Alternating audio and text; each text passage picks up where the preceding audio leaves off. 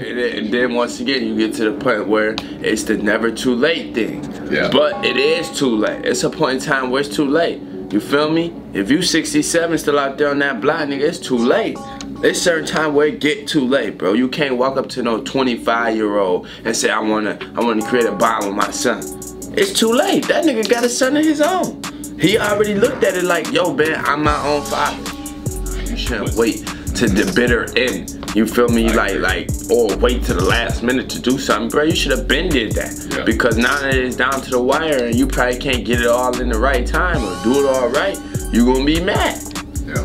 You feel me? Like, or what if the kid, you come and the kid probably 15 and it got his own mindset and they seen poverty and then seeing this and seeing that, and you come thinking like, oh yeah, my little narrow-minded child gonna be like this, and they snap on you, you're gonna be like, well, where'd that come from?